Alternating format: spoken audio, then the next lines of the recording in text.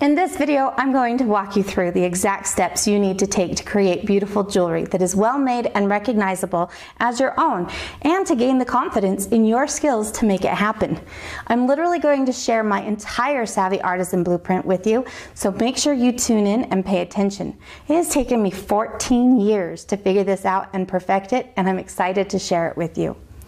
If you haven't watched the previous 3 videos, please make sure you do so, as we talked about the Savvy soldering method within that approach, and more specifically, learning what your torch can and cannot do, how to control it to make work easier. This is important so you will have better results more consistently, reducing the amount of waste and botched pieces of your work.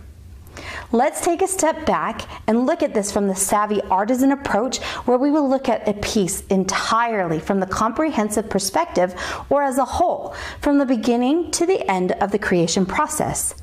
When I first got started making jewelry, I jumped in with both feet, and I never looked back. I was having fun making piece after piece and having a wonderful time.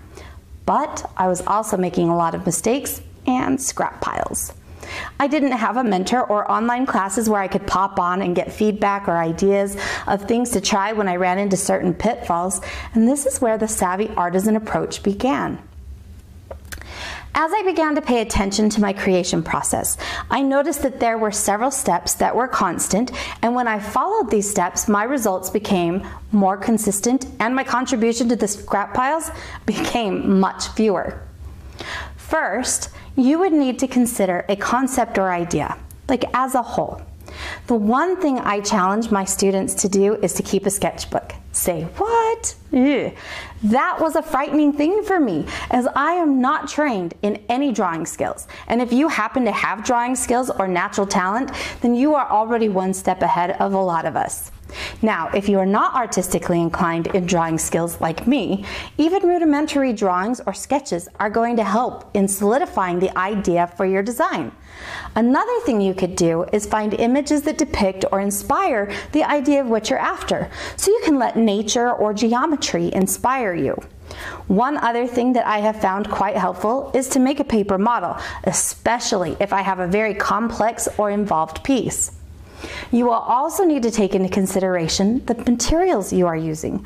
Are you working with gold, silver, copper, brass, any other materials? It is important, as each of these metals come with their own set of working conditions.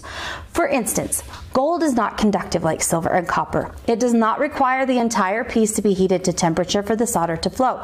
Rather, you would use a small pointed flame just in the immediate area of work to be done. As I stated, copper and silver are both conductive and require much more work to get your solder to flow. If you do not have the proper flame and enough heat, or maybe too much heat, you risk not having your solder flow, creating fire scale, or worse, melting the piece. While there are times that the piece can be salvaged, sometimes you just contribute to the scrap pile.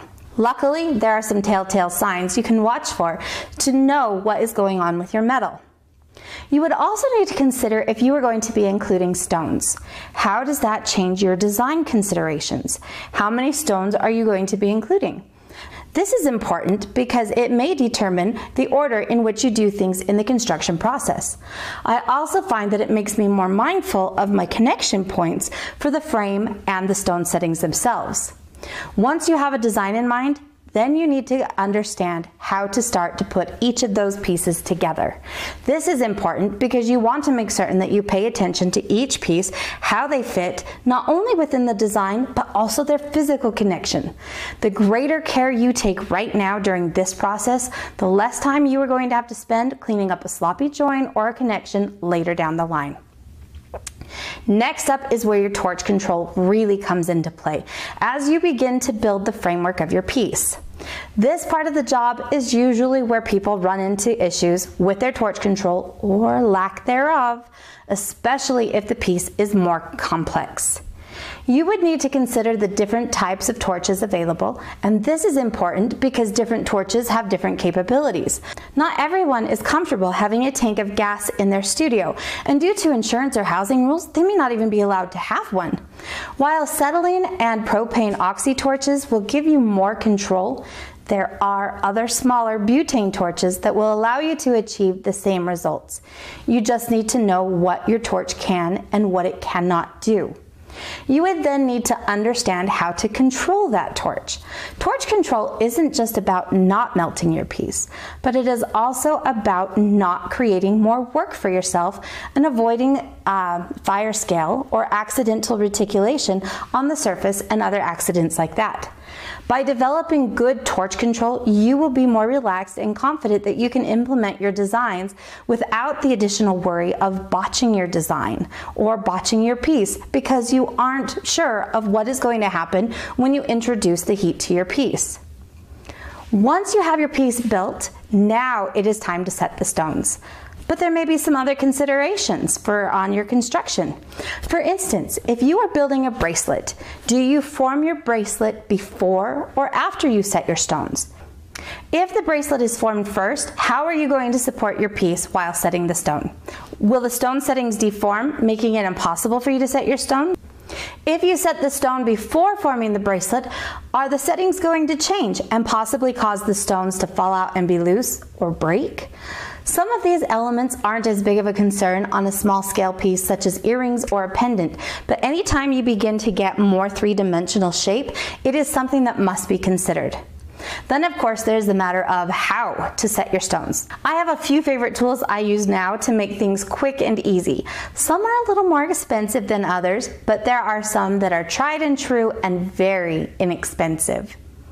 Moving on, now that our stones are set, the piece is formed and all but completed, it is time to do the finish, and that can open up a whole other can of worms. I'm talking about polishing. Of course, everyone has their own way of doing things, and the order in which you do the polishing is no exception. Some people like to polish before they set their stones, and other people like to polish as the final step. Before you can put the final polish on your piece, you may have some cleaning up to do, especially if there are joins and connection points. You are going to want to make your piece as flawless as possible. And to add to that, there are only about 1 million different attachments for both the flex shaft or polishing arbor, micromotors, whatever. So do you know which ones to use and their proper order? And the final bit is, what type of finish are you after? Perhaps you want to add a patina and have a matte finish, or maybe you're after that super high mirror finish.